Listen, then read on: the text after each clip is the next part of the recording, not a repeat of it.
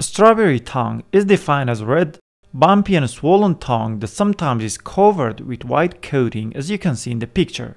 This condition mostly seen in the children and toddlers.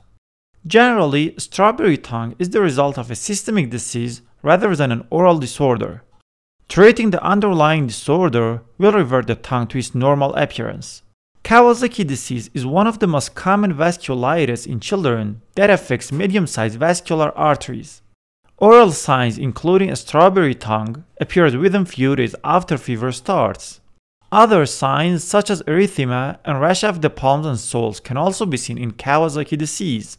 Scarlet fever is a bacterial infection and mostly affects children that can lead to a strawberry tongue if it's not treated properly. Sore throat and rash are common symptoms of scarlet fever.